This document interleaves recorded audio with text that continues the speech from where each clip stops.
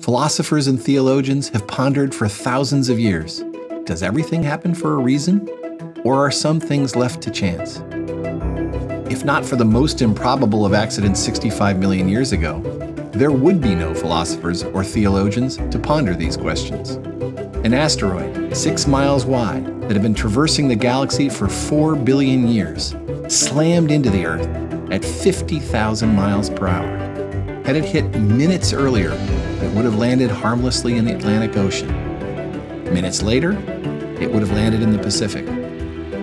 But it didn't. It hit the Yucatan Peninsula, superheating the atmosphere and sending up an impact plume that would block out the sun for decades, wiping out 3/4 of all species on Earth, marking the end of the dinosaurs, and making way for the rise of mammals.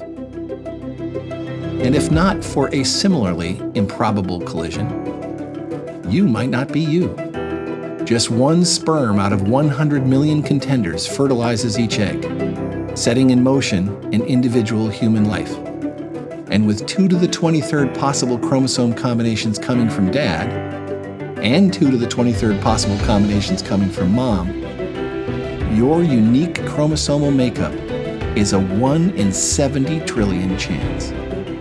I'm Sean B. Carroll. Learn about the mother of all accidents and the accident of all mothers, and much more in my new book, A Series of Fortunate Events, Chance and the Making of the Planet, Life, and You.